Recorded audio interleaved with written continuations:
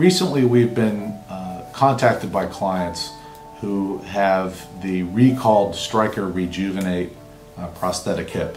The problem with the Rejuvenate hip, it's what we call a modular hip.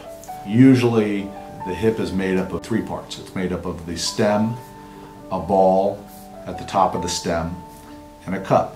What makes the Rejuvenate different than most hips is that the stem is actually broken up into two parts. And what's happened is there has been motion or friction in the neck of the stem. And what this is doing is it's causing corrosion and excessive wear and tear on the stem. And when that happens, you end up with cobalt and chromium particles being released into the hip joint. Now there are a couple problems with having these metal particles released into your hip joint. The biggest problem has to do with soft tissue damage. The particles can actually destroy muscle, tendons, and can inhibit bone growth, which can cause problems. And so we have many clients who have called us who have said that they've had a Rejuvenate hip. They go in to the surgeon, they've had problems with it, lots of pain and other problems. They go to the surgeon, and the surgeon will take an x-ray. And the problem with an x-ray is it doesn't show soft tissue damage. So many of the patients have been sent on their way after going to their surgeon complaining of pain and problems. Usually they're told it must be their back, they must have pulled a muscle, maybe they have tendonitis or bursitis, but things aren't right. And it wasn't until the Rejuvenate was recalled, which happened recently, that sort of the true cause of the pain was discovered. At that point, what doctors were told to do was to perform blood tests on their patients to determine if they have high levels of cobalt and chromium. And that will tell you whether you have this excessive wear and tear in the neck of the prosthetic hip. And so what we're discovering is a lot of the clients that we have that have gone in for testing have these elevated levels of cobalt and chromium. And at that point, there's different courses that the doctor can take.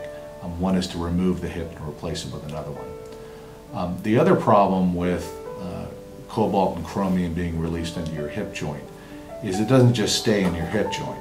It actually spreads throughout your body, in your blood. And there has been a lot of theoretical assumptions that these high levels of cobalt and chromium can increase your risk of cancer, increase your risk of heart problems, thyroid problems. We've had several clients with unexplained rashes and skin problems that occurred after they had their hip put in. And so this sort of overall systemic risk of high cobalt and chromium is something that people are also concerned about, especially when the levels get very high.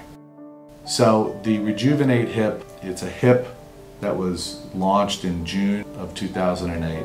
It was recalled in June of 2012.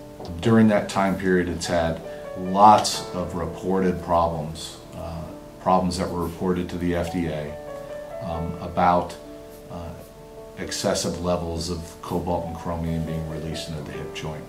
And on our website, we actually have all of those FDA reports listed, and you can review them and see if your problems are similar to the ones experienced by hundreds of other people. So if you have a Stryker Rejuvenate, it's very important to get in touch with an attorney right away. There are statute of limitations associated with your case, and most states that's going to be 2 years. And the safest assumption is to assume that that date starts to run from the date you find out that you have a recalled hip. And so it's very important to get in touch with an attorney because you have to have your rights protected. Stryker may be telling you that they're going to take care of you in the future if something bad happens, but if you don't file a lawsuit within 2 years of finding out about the recall, you're going to be completely on your own. You need a lawyer to help you and to protect your rights going forward.